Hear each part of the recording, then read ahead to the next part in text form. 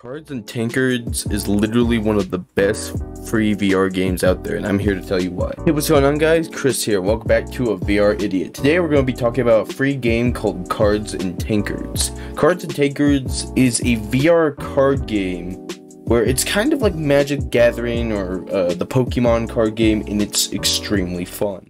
Cards and Tankards is one of those games that's easy to learn but hard to master. Basically, the up and down of it is that you get your opponent's health to 0. You can kill your opponent's creatures, you can defend, but the main goal is to get your opponent's health to 0.